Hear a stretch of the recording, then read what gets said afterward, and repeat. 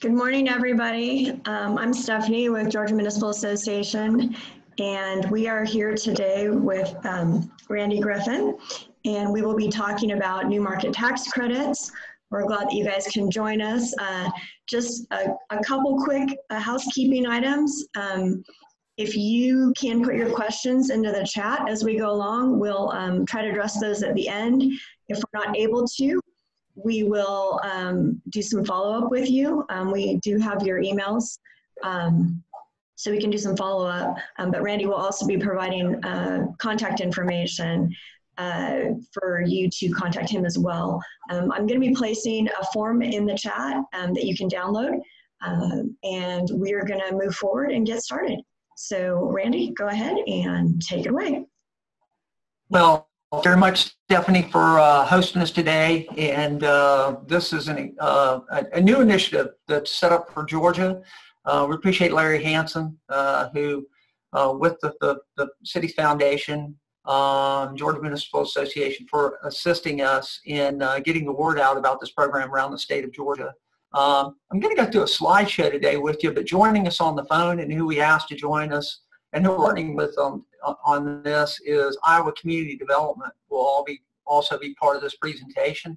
And really what we want to do is just drive home with you what the state of Iowa has been able to do with new market tax credit. There is a general misunderstanding of tax credits in Georgia, and because of that, we get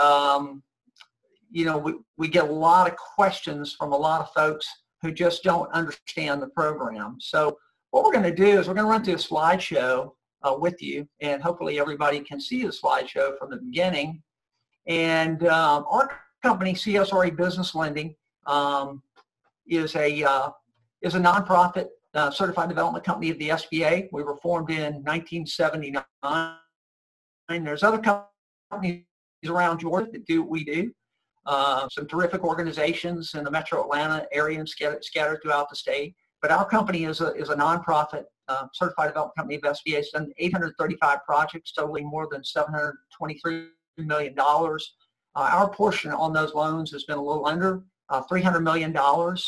We're a certified development company of SBA. We're an accredited lender of SBA, a Department of Commerce lender, and a USDA IRP lender. But as we traveled the state through the years, my family's from South Georgia. I was born in Columbus at Fort Benning. When my dad was in the Army, I went to high school in Macon, played football at Georgia Southern, went to Georgia Southern University in Statesboro.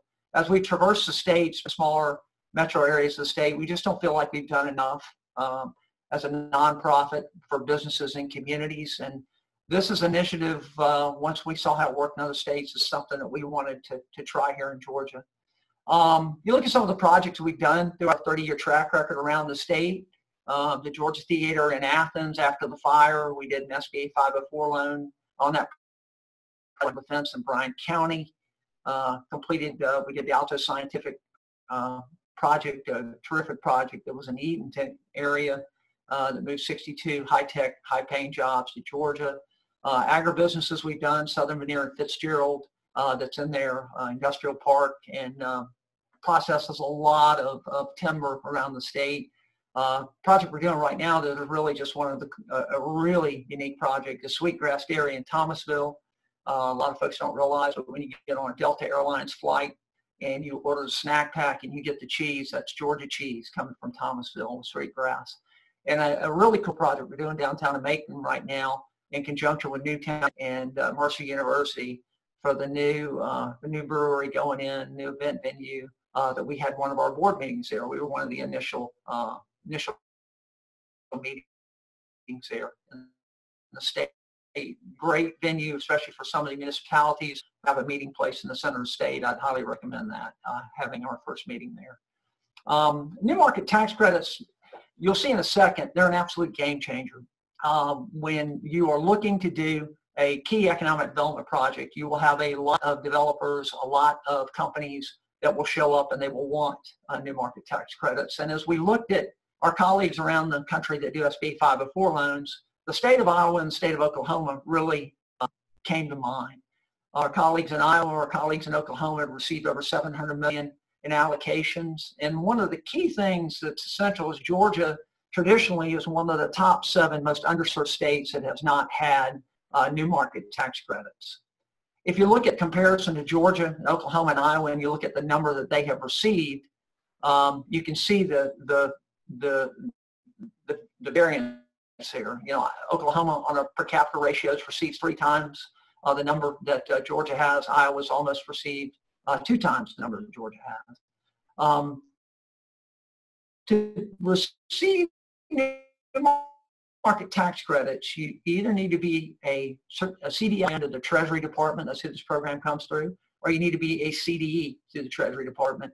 There are 4 Georgia entities that are CDEs that have received allocations, and that's SunTrust Community Development, which has a national service footprint. They've received $643 million. Atlanta Emerging Markets, which is a terrific organization in Metro Atlanta that has done some transformational projects in the Metro Atlanta area with the credits.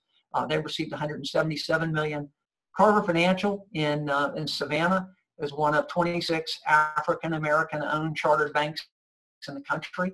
They've received 2 allocations. Most recently, they got one in the month of July. And then Habitat for Humanity's national headquarters in Atlanta got a $30 million allocation.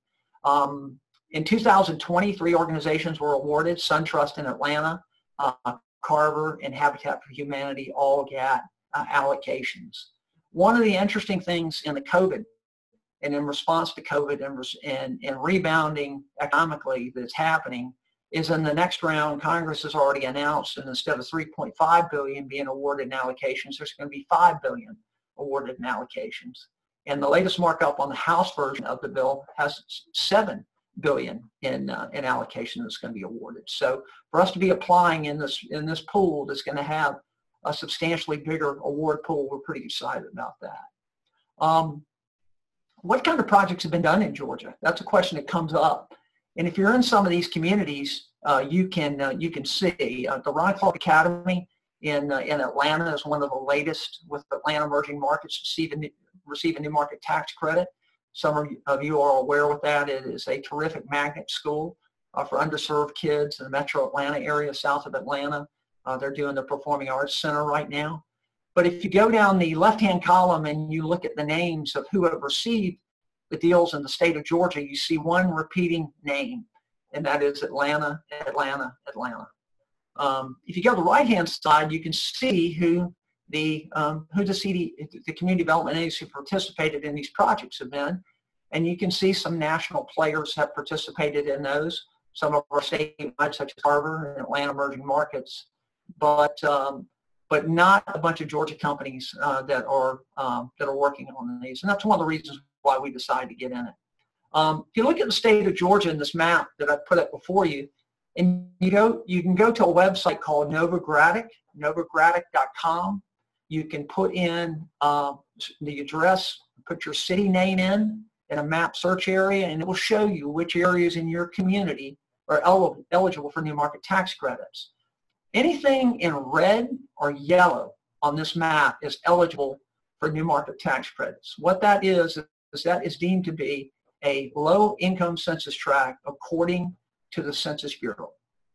The yellow areas are eligible, but they do not have severe distress. The red areas have severe distress. The gray areas are not eligible for new market tax credits. And you can see, in spite of having not a whole lot of eligible area in Atlanta, and glancing at the map, they've received a lot of the credits. Our model is going to be tailored to work on areas outside of Metro Atlanta, predominantly non-metropolitan areas of the state and the smaller metro areas of the state. Albany, Macon, Columbus have never had, to our knowledge, a new market tax credit deal funded in their communities, which is a little bit hard to believe. If you look at the state of Iowa, and Dan Robeson and Steve Cruz have joined us from Iowa Community Development, and they have done an outstanding job of getting $300 million in allocations for the state of Iowa. If you zoomed in on this map, there would be more areas you could see at a ground level area, but it gives you a little bit of comparison when you look at Iowa versus looking at Georgia. So when the Treasury Department says that Georgia is underserved for new market tax credits, that's a pretty good example to show you that, and sort of drives home the reason why we were trying to drive this initiative for Georgia, working with a bunch of economic development organizations in the state. For that reason, since Iowa has experience in it, we've got a track record of knowing the folks at ICDF, Dan and Steve, who joined us on this call. We've entered an MOU for services. Essentially what we will do is we will apply for the credits, and we'll utilize their expertise since we're new to it in this first round, and hopefully it'll lead to a partnership that will lead more applications as we go forward. But they've got all the compliance folks, all the backroom staff to make sure that we structure the deals correctly to stay in compliance with Treasury. And more importantly, for the communities on the phone, and we've heard this from Georgia Power, we've heard it from the Georgia Department of Economic Development, we've heard it from ECG, we've heard it from the Georgia Municipal Association repeatedly during the last 18 months while we've been planning this, is there's just a lack of understanding of credits, just to have someone to talk to about credits in the state of Georgia that has an understanding, because there's just not a basic understanding of the credits. What do we get with Iowa Business Growth? We get a company a lot like us that is an SBA lender that is going to serve solely just the state of Georgia.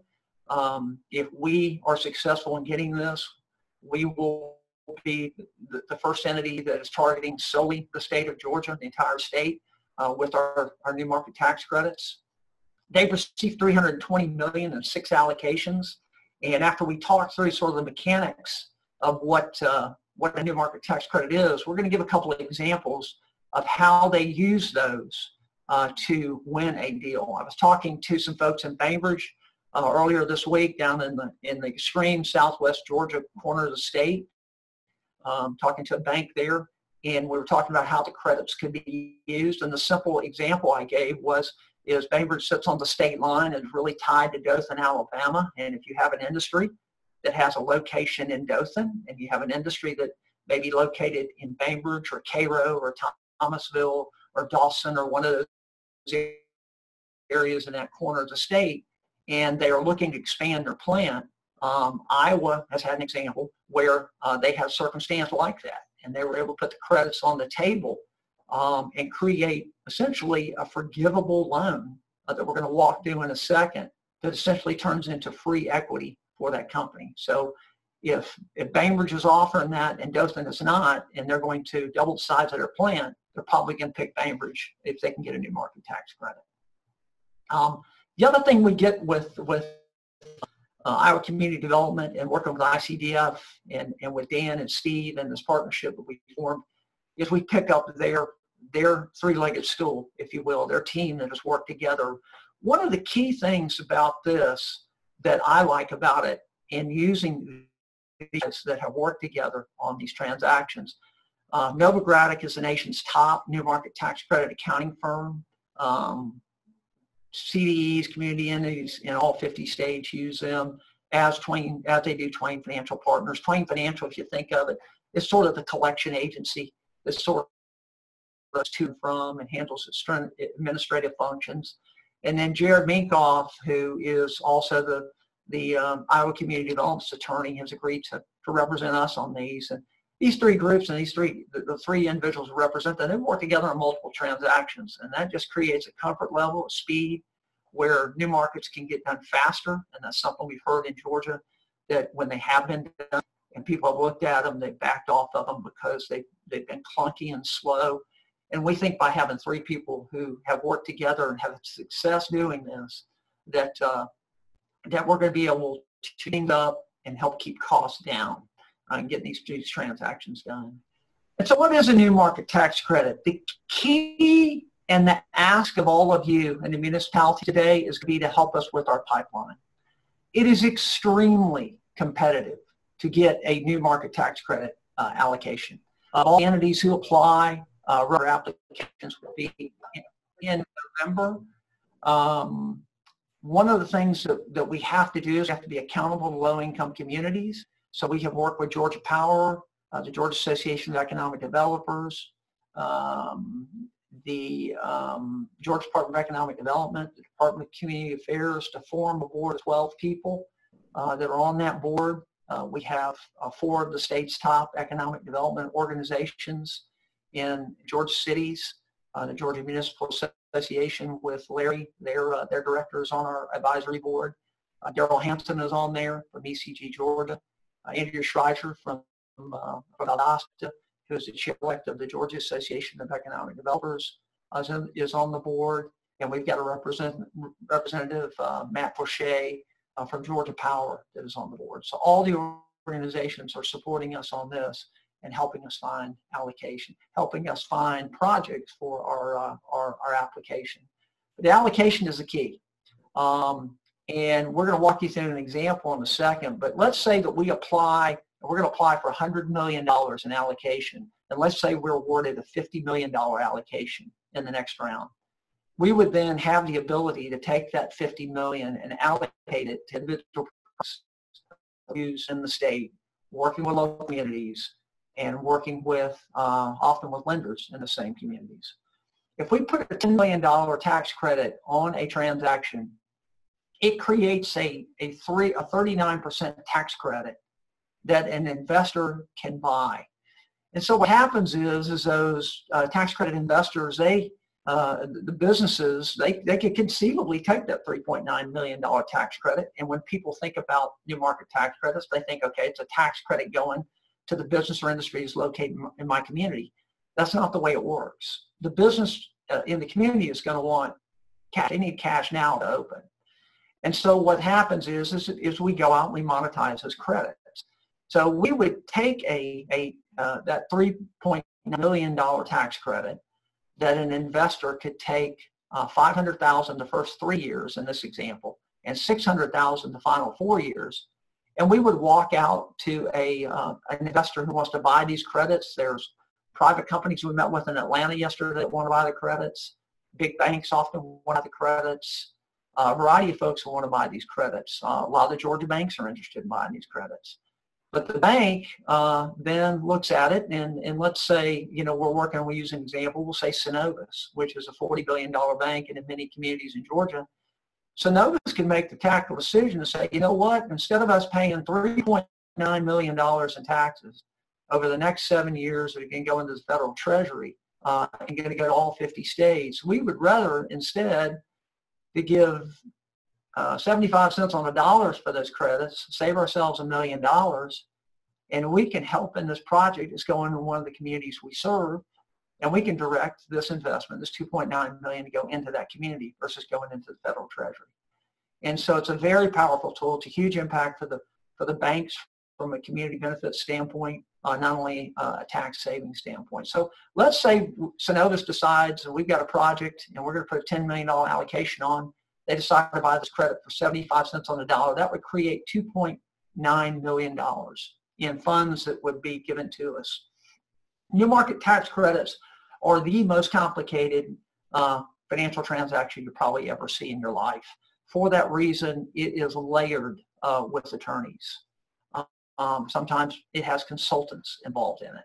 And for that reason, a lot of capital comes out of this. So up front, you're going to have transaction cost of $400,000, and there may be additional cost that go into that. But in this example, let's say there's $400,000 in legal fees to sell the credits, to do the necessary things that need to be done to get it closed. It would create an economic benefit to the business of $2.5 million. The remainder of that $2.5 million is going to come in the form of a leveraged loan, usually. Sometimes it can be self-funded. There's a couple of deals we're talking to in our pipeline that are self-funded deals that we've looked at. In other words, a company's going to put their own capital in, be their own leveraged lender.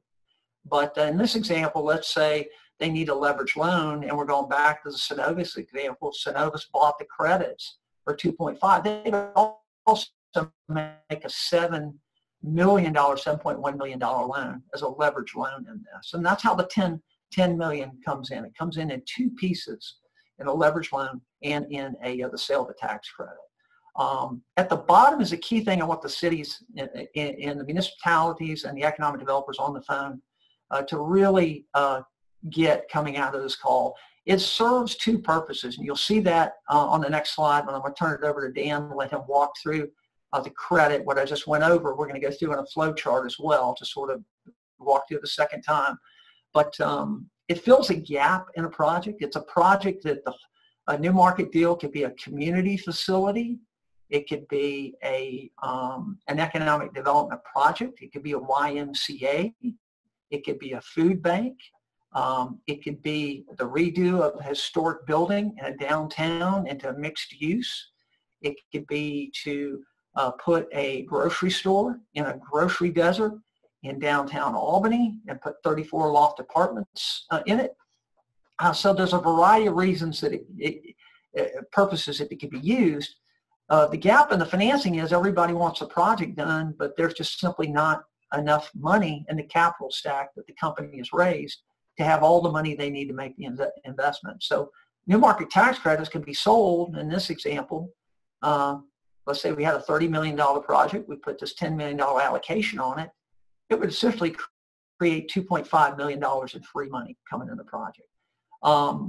It's also an incentive. The first example I'll walk through, when you have a project that's in a corner of a state, and maybe they have a location in our state and a location in a neighboring state, and they're looking to expand, and they're talking to economic developers and municipalities about what tools they can put on the table. Oftentimes, if you can put a tax credit on there, it's the difference in getting the deal done or not getting the deal done. So I'm going to turn it over to Dan Robeson and Steve Cruz with Iowa Community Development that we're partnering with ICDF. And they're going to sort of walk you through this chart just one more time. And then a couple examples to sort of show you some unique projects that they have done in Iowa and sort of how the program has worked. So Dan, I want to turn it over to you. Okay. Hey, thanks, Randy. And thanks everyone for being on this call. And you know, the goal at the end of the day is to just make everyone aware of this economic development potential game changer, I guess. Randy used that term earlier. As Randy said, we hadn't had any allocation in Iowa, so to, you know, when we got in the game, and we've done, you know, in excess of 20 deals now, $320 million of projects. And as we're talking, you know, this audience that we're talking to, our most recent deal that we just closed is with the city of Coralville. It's a community in southeast Iowa. There's a Division I school there, University of Iowa, and we're helping them with a project that we may just touch on in a little bit. This structuring chart, you know, it's valuable in that maybe it justifies a little bit the unfortunate part of new market tax credits, which is that it is complicated to do the structure, and it gets expensive. And the reason that happens is because the IRS is involved. These are tax credit, and all the way through the structuring, what everyone's concerned about and working on is to make sure that we stay within the boundaries and IRS doesn't come and disallow the structure. And so unfortunately, there's just a lot of moving parts to do a new market tax credit deal. At the end of the day, the value or the benefit of the credits always outweighs the cost and brain drain of doing a deal. We've never had a deal that's gotten halfway or part of the way into the structuring and they want out, or we've never had a deal at the end say they'd never do it again. We actually, what our experience is, once we do a deal in a community, that community comes back to us. We've, I don't know, in Dubuque, Iowa, we've probably done 4 different projects there. Des Moines, Iowa, we've probably done 4 deals. And so that's just a testament to its complication, but the value at the end of the day. The 2 videos that we couldn't get to work, I highly encourage everyone to take a look at them. This structuring chart that we have up right now, typically when we get into the details of this, you know, we can talk for an hour and a half on the structure, and which, you know, I'm sure very few people on this call want to do. But the challenge that we had with one of the videos was, as a organization, we wanted a couple-minute video that animated sort of what the credits were about, how they worked. And so if after this call you guys could all take a look at that video, I think it gives a really good, quick overview of the credits. And then the video that we started to see, that is 3 or 4 different projects that we actually closed, and it's the projects themselves speaking. So there is a testament out there that this does work for communities, and there is value. This structure, Randy went through it with the slide before, but essentially there, when we do a transaction, there's typically, a lender and a business work together and figure out a way to structure or finance a project and come up with the capital required to do it. In a new market transaction, because there's an investor buying the credits, then the piece of equity that the investor is bringing to the table is usually the equity that the business would have to strip out of their balance sheet or out of their liquidity, or find investors for, or even other economic development incentives for. And so by adding that extra player to the table, the investor, and then also having to run it through the CDE, that's the middle triangle, which is us, the allocatee, or the organization that has the credits, and hopefully that would be Randy. Then we flow this money down through to the business, and Randy or Steve or I mean, Randy, feel free to give folks our phone number too. If someone wants to go really deep and talk about this, actually, I started to kind of enjoy getting into the weeds on the structure, but just to not put everyone to sleep today, I'm going to stop there and just let folks absorb that on their own time. And if they want to, reach out to Randy or reach out to Steve or I, we'd be happy to go at a little bit deeper level. When Steve and I are out in Iowa, so we represent, our footprint is Iowa, and that's it. We have thought about going to contiguous states, and at the end of the day, we just decided that we were going to focus on Iowa. That's where we live and work, and so we've just stayed within the state of Iowa. But when we're out talking with organizations like you on the phone, really what we want to leave them with is, there is all this detail in terms of structure, and there is complication, and it gets expensive, but at the end of the day, the value outweighs all that. And really what we want economic development professionals to know is that they have a low income census tract where they work.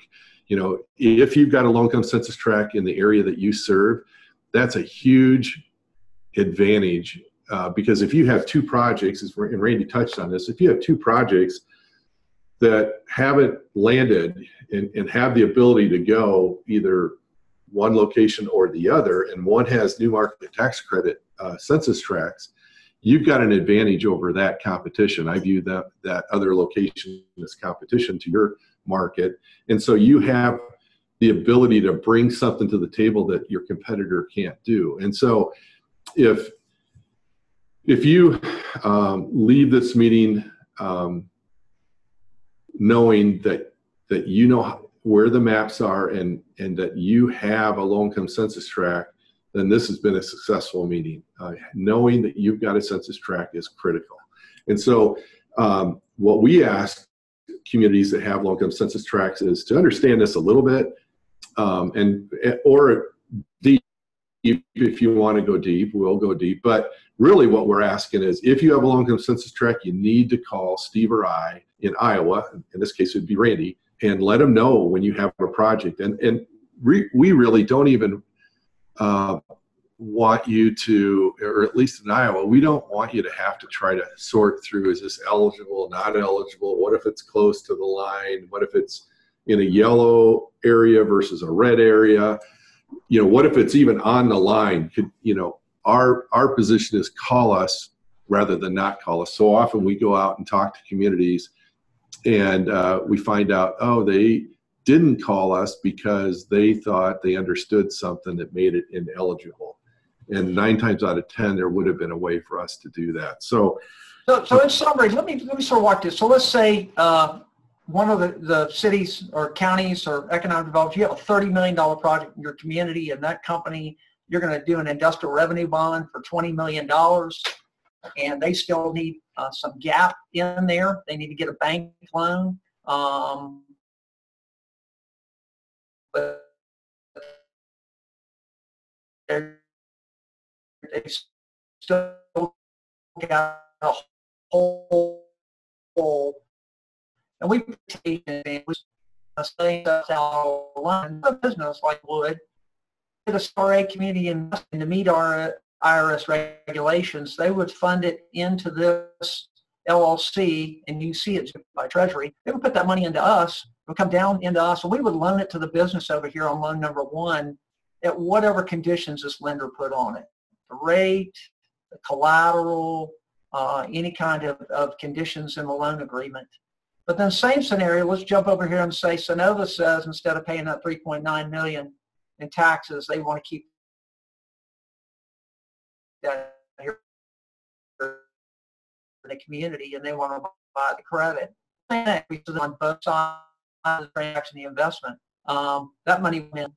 It would come down into us, and after fees go out, economic benefit will flow down to the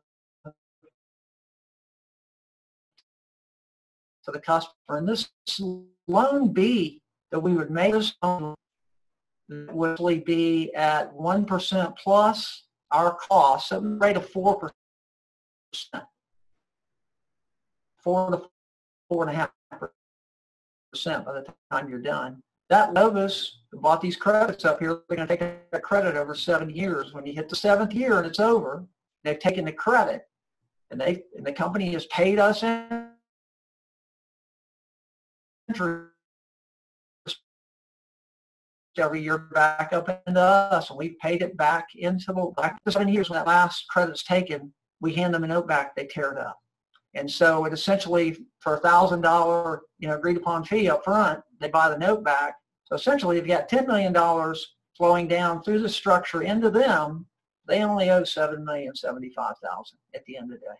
It's interest only, and that's why they're so valuable. That's why they can be the difference in a project in a low-income community. So thought what would be helpful. The recapture potential has never happened in these, and that's if we were to get in trouble for not handling the transactions. We think with the partnership we have set up with Iowa Community Development, that's not going to happen. But what I thought would really be helpful, and hopefully we can get this to work is for Dan to walk through a couple of examples that they did in Iowa. And we'll start with this one that is maybe one of the most successful economic development projects I've ever heard of being done by a community, and it was done with new market tax credits. So Dan, why don't you walk through this one? Okay, hey, thanks, Randy. So this is, as you can see, it's IBM. One fall day, we get a call, and this community, it's a community of about 50,000 people in Iowa on the Mississippi River, eastern part of the state. And they had been contacted by a slight selection firm that had been working with them for a while, but IBM had narrowed down, I think, 2 or 3 communities where they wanted to do their first North American plant expansion in 20 years. And so the group in Dubuque had this building. It was the Economic Development Group. One floor of this building was being used at the time, and only partially. It was early 1900 department store that had turned into some office space, but really was being underutilized right in the heart of their downtown along the Mississippi River. So the issue was IBM had a certain specs that they wanted the building built out to. And when they put the capital stack together for that build out, the other requirement IBM had was what they were willing to pay for a triple net lease, and there was a gap there. They could build it out, but the lease would not cover the debt service for the build out, and so they were really stuck in not being able to consider doing the deal. And so this slide shows it was a $45 million project. We put $10 million of our allocation and went out and found 2 other allocatees like us that could come to Iowa. So I mentioned earlier, we're just an Iowa organization, but there's some national organizations out there. And so we reached out to 2 other CDEs, and between the 3 of us, we put $30 million of allocation in, and that $30 million brought a little bit over $6 million of equity to the table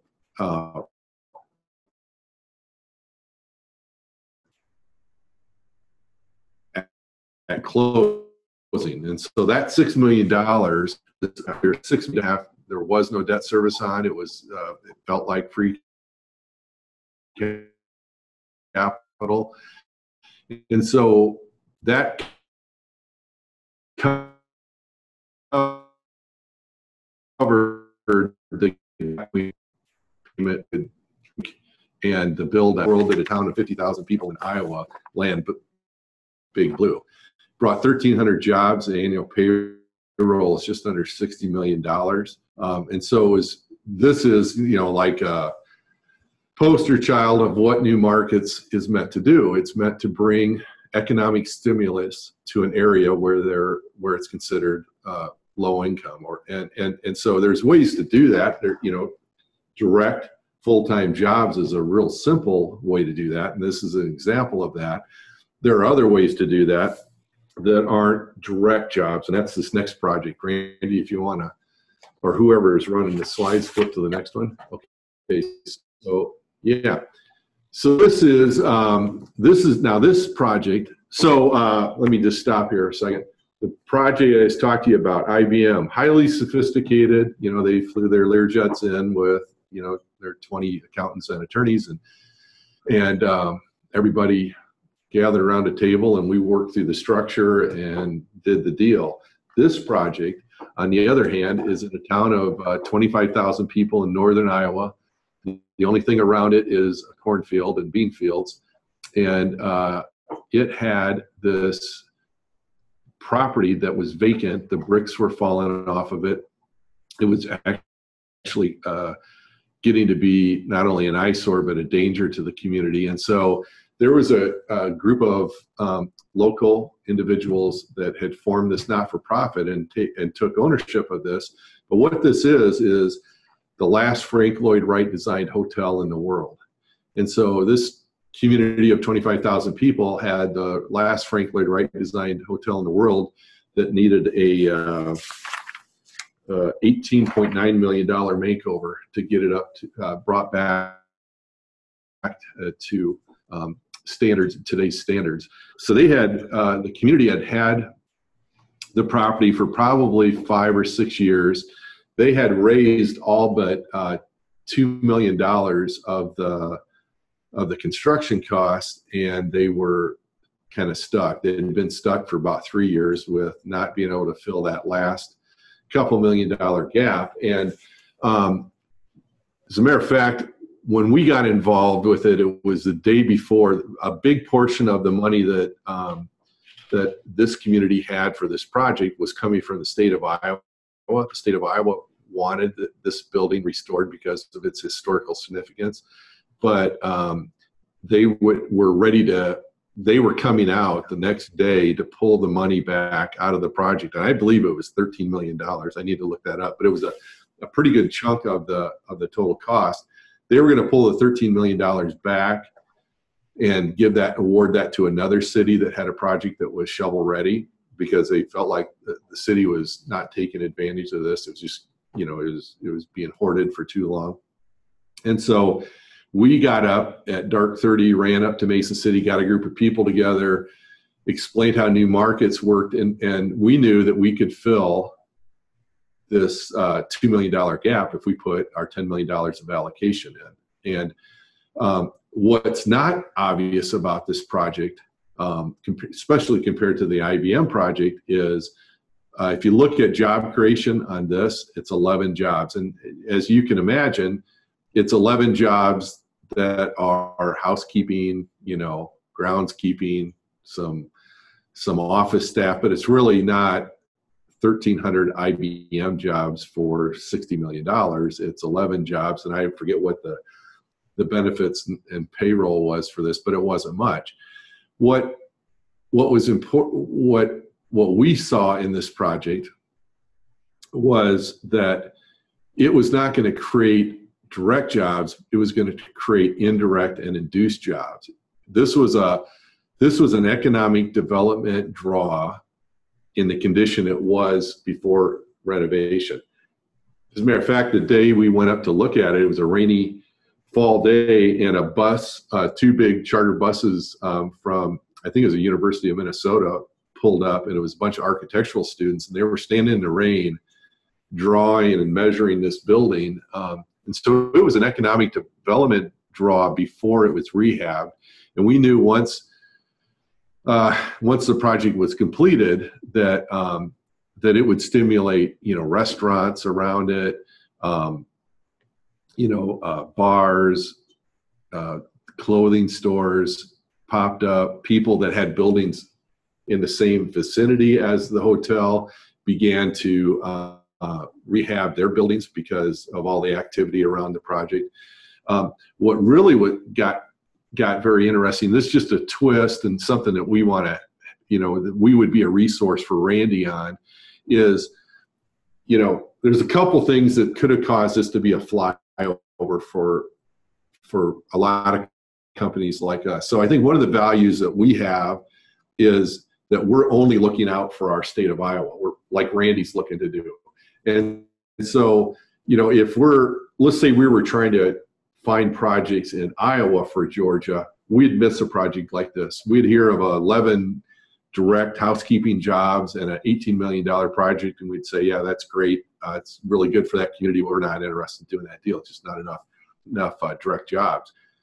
What we knew was that this was a transformative project for this community because we knew the community and we were aware of it.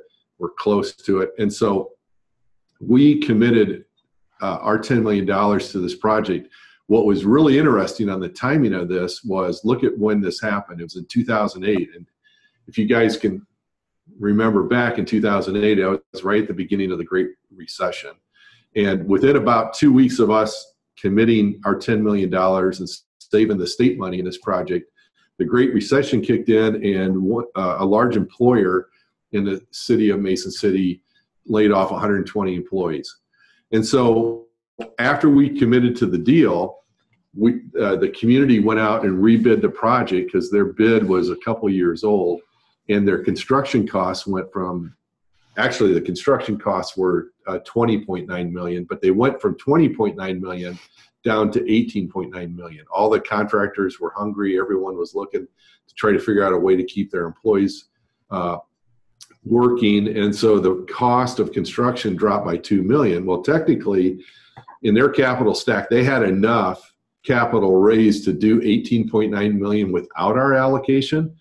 But we knew there would be some overruns. We also knew that we needed to have contingencies in place. So we as an organization decided to leave our allocation in, which meant that they had more capital than what they really needed.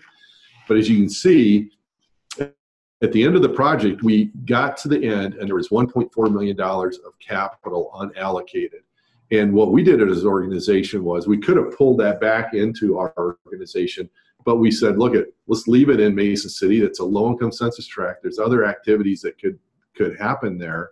And so we left the benefit that wasn't entirely used up by this project in the census tract in Mason City to do other economic development activities in that census tract.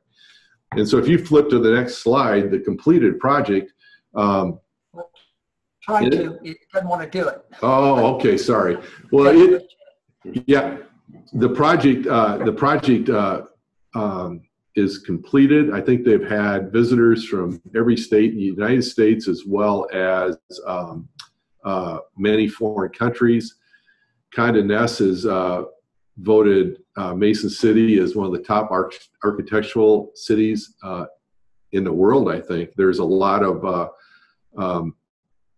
Frank Lloyd Wright inspired properties in the community. 2 summers ago, they called me and invited me up, and I was part of their mortgage burning. So this little 47 or 42 room, I forget now, boutique hotel is completely out of debt. If you go to their downtown now, like I said, there's all this activity not going on out in the suburbs, but pulled back into their inner core. And it's just really a project that we feel really proud that we were a part of. It was the only one left. And so from, actually a little before this project, we started to, we had a concept, and it wasn't anything that's required by the New Market Program. But what we do in most of our projects, I'll just leave it at, in most of our projects, we require the project itself to do a pay it forward to their community. So if we do a deal and it's going to bring $2.5 million of benefit to the project, we start out at somewhere around 10%. We say, all right, we're going to give you, IBM, $2.5 million.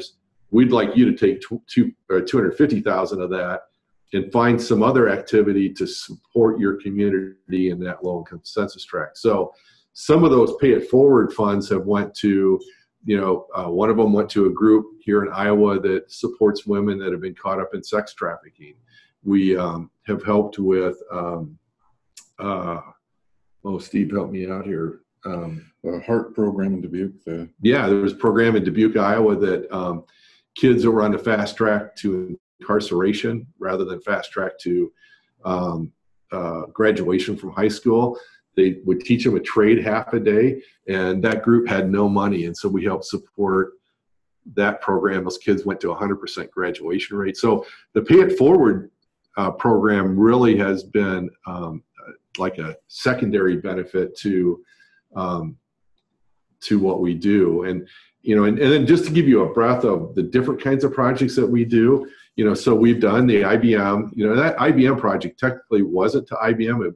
IBM used the building, but it was an economic development group in the city of Dubuque that owned the building and used the capital to buy down the cost of renovation so that the triple net lease would support the cost of the building.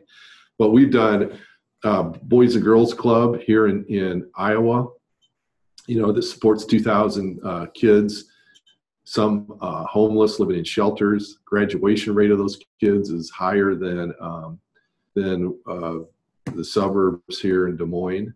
And so, we try to really look at the projects, not at a real high level, quickly, looking at just what are the direct jobs, but we try to look at what are the other impacts, like the Boys and Girls Club. The idea there wasn't a lot of job creation, but we were trying to help kids in a low-income census tract break that cycle of poverty that they're in, or break that cycle of not getting their education, and knowing that while that economic development activity isn't going to happen today, it is going to happen down the road if we can get those kids, with education level that breaks them off of the cycle of, public support. So Dan, I appreciate you walking through that. We're sort of getting to the end of time, and I want to leave a little bit of time for questions. So we are going to do something very similar to what they've done in Iowa. In our 30-year history, we have invested close to $4 million in excess revenues we have made through our SBA programs. CSRA Direct program now funded over 300 projects with the CSRA Direct program. We have done for-profits, we've done nonprofits. We did Manna Nutrition Products, for example, in Fitzgerald, after we did 2 projects in their industrial park. Manna Nutrition Products that we did in Fitzgerald is works with Billy Graham Industries out of Charlotte, and they make manna packs that UNICEF and the Children's World Health Fund use throughout the globe to take Georgia peanut butter and work with the Carter Foundation and others, and to put antibiotics and steroids that their workers use, and created 24 jobs, but it buys a lot of peanut butter in Hill County, in the Fitzgerald area, and in the middle part of the state and the surrounding counties. The ask of you all, so you can see the problem we've had in Georgia with these is we mentioned we've had 4 entities get these. One of them focuses solely on Metro Atlanta. The other 3 that have gotten them list a national service area, and there's no entity that serves just the state of Georgia. In our opinion, we think that's something that is needed. Georgia is one of the 7 most underserved states, according to the Treasury Department. And so working with Dan, we have engaged the same application writer that we're in the process of writing the app right now. And 2 things that they gave us marching orders on. They think we have a great story. They think Treasury's going to love the fact that we've got this team lined up to help us with it. We think Treasury's going to love the fact that that we've done 825 transformational projects in our application. The group of loans they made us track, over 54% of the loans we've made have been in low-income census tracts. And so we think that's going to work well. The 2 things they've asked us to do is number 1, get letters from investors that you can see here from banks.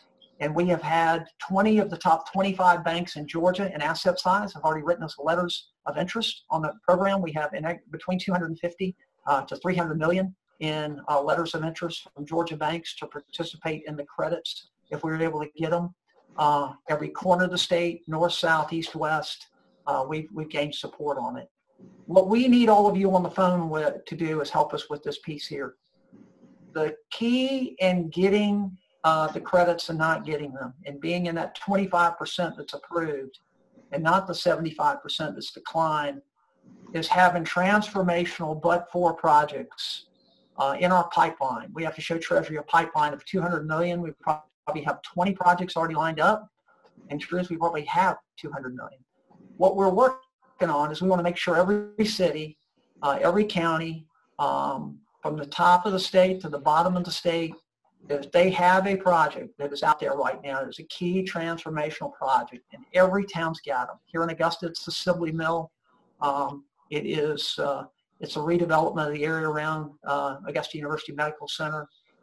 We've got a couple in the old Penny Bank building, which is one of the first African-American chartered banks in the country. There's buildings we would like to get done. But the 20 leads we've received so far, we're receiving similar deals from other communities around the state. But we need to put you in our pipeline. And that's no guarantee we're going to do the pipeline. As I said, you send us a project, not committing to do that. We're saying if we would have had the credits, that that this is a project that was on the table that we could have done. By the time we get the allocation, we apply around November 1st, we get the allocation in July of 2021, the timing could be impeccable if we were to get, you know, a $40 or $50 million allocation. The consultants tell us that usually first timers, new entities have a tough time getting the credits right out of the gate. So we're prepared. If we don't get them in the first round, we're going to circle back and we'll try this again in 2022. This is a long, methodical process that that everybody needs to be prepared for. That if we're going to build it and make it work for the state, that that we have to be prepared to hang on and hang in there a long time. The letters of interest we got from the bank, this is similar to what they have written us in the other letters of interest. But the big thing, and we would give Stephanie a pipeline form that's got more detail than this, but this is an example, just, you know, on a surgical manufacturer. I actually took that out of Dan's application in Iowa Community Development as one of their previous rounds. But we would need to know definitely that census tract that it's going in, how many jobs it's going to create. We need to know the story. And we need to know how all the other impacts that it's going to have on the community for it to be an effective pipeline story. So the ask of you all today, the reason Larry was kind enough, Hansel was kind enough, is on our advisory board to set up this call with all of you, is to get the word out and let you know we're trying to do this. As I said, we are not in this for money. A lot of folks get into the new market tax credit game for money. We are in it for impact. I've lived throughout the state of Georgia. I love Atlanta. I watch the Braves every night. I have 2 kids who live there. I love going to Atlanta. But there are 80 counties in Georgia that are losing population right now. We have 12 counties in the state of Georgia that have less population today than they had in 1860. Some of the economic conditions, especially for people of color, especially for people who wear overalls and work in the dirt every day, are having a very, very tough time. And having been with our organization for 30 years, we've tried to go at this. We didn't ask anyone for any money. We put the $50,000 up to hire the consultants ourselves. This is a way for us to give back to the state of Georgia. And we need everyone's help. We've had a lot of help, as you can tell already. but for us to be effective and really do these transformational projects, there's going to be some frustration. If we get this allocation, we get a $40 million allocation, that may be 5 projects, but there are going to be 5 really, really good projects somewhere around the state. And if we apply for future allocation, we'll get more and more money. So, Randy, Stephanie? yeah, we have just, I wanted to have you address just a couple questions before we end today. We had 2 questions come in. What's the minimum project size that would still make the financial cost of the New Market tax credit structure? The journal's going to be around an $8 million project, probably, you know, right in that game. We're probably out of the gate as a new CDE are not going to want to go below that. Dan and them have a very unique feature that they commit to do a certain number of small deals. We will commit to do that over time, but one of the things we're going to have to do to meet the Treasury accounting compliance, we've got to have a reserve to build up our exit fund, and so it's going to be very difficult for us to do smaller transactions out of the gate. But long term, that is a plan of ours. We've seen one in one of the 3 poorest counties in Georgia in our pipeline that employs 300 people, is looking to expand. They're looking at 2 locations. We are trying to bring in some of the bigger banks right now to fund that transaction. It's smaller, but hopefully we might be able to get some new market tax credits on that. If we get that situation where we got to an extremely needy area, hopefully, if we cannot do it, hopefully we could bring others in that perhaps could, some national players. Can you use the tax credits in combination with other tax credits, such as historic tax credits or other types of incentive programs? Certainly they can. We did a deal we're on the Georgia line and sort of all South Carolina. We did Reclaim, which is an appliance manufacturer that was in Graniteville, South Carolina, the site of the U.S.'s most deadly train accident. Not only did we use new market tax credits and an SBA 504 loan, but we also used textile tax credits the state of South Carolina has, along with historic tax credits. So it was layered with a variety of tax credits in that transaction. Okay. And then I've got one last question. It says, are you looking at new market tax credits for for-sale housing and DDS QCTs? Affordable, you know, LIHTC is generally how those are done. Traditionally, there is a break-off that if you're going to do a housing component in new market tax credits, you can have no more than 80% of the revenue coming from rental income. So if housing is going to be attached to it, it's always got to have in new markets a mixed use. I'll give you an example. In 2019, there's a great project done in North Athens with new market tax credits. It was a $17.5 million allocation from 2 national players that Dan mentioned.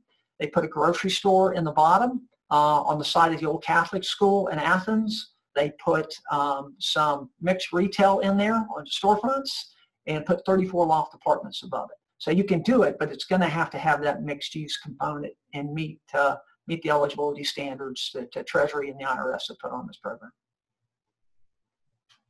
Great.